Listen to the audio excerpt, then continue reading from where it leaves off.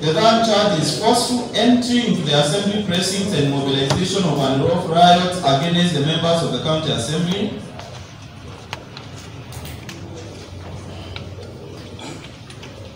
The fourth charge is violation of public finance management laws, and the fifth charge is misconduct relating to the nomination of CECs. Preamble. Whereas Article 10 of the Constitution, Section 3 and 16 of the Leadership and Integrity Act 2012, and Sections 9, 10, and 12 of the Public Officer Ethics Act of 2003, 2. Articles 10, 73, and 75 of the Constitution require state officers at all times, whether in public or private life, to behave in a manner that, among other things, 1. Brings honor to the nation and dignity to the office that a state officer holds. 1.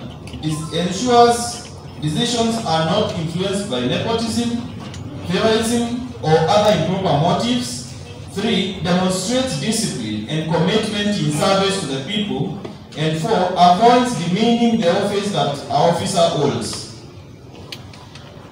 Articles 10, 232, 235, and 236 of the Constitution and Sections 59, 59A, 60, 62, 63, 64, and 65 of the County Governments Act 2012 provide for the values and principles of public service and establish an elaborate framework for the establishment of county public offices and the recruitment, employment, and dismissal of county public officers. Of the County Governments Act and Standing Order Number 65 of the Standing Orders of the Assembly provide for the impeachment of county governors for, among other things, 1. Gross violation of the Constitution. 2. Gross violation of any other law. 3. Abuse of office. And 4. Gross misconduct.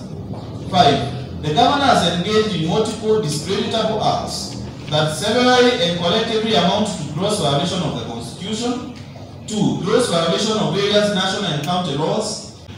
The Assembly resolves to impeach the governor under Article 181 of the Constitution, Section 33 of the County Governments Act, and Standing Order Number 65 of the Standing Orders of the Assembly on the following grounds: nepotism, illegal appointments, unlawful dismissals, and usurpation of the constitutional and statutory functions of county organs.